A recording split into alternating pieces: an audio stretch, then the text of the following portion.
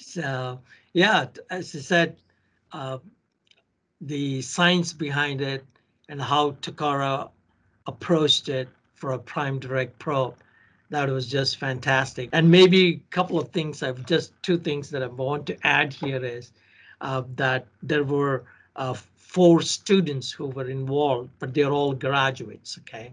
And they played a key role in the testing process.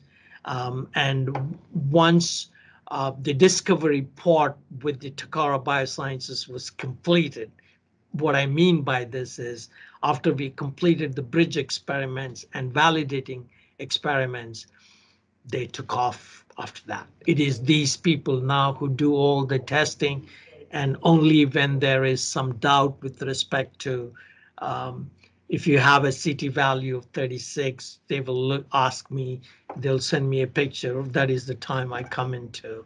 So those 4 individuals played a very important role.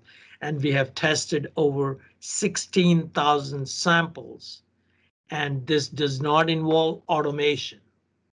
So it all involves hardcore purification because an automation is approximately $480,000.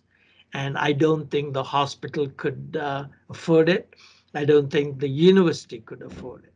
So by having a simple 96 well plate and the extraction protocol reduced time of 50 samples from 5 hours to just 40 minutes, and then directly going into PCR played the trick.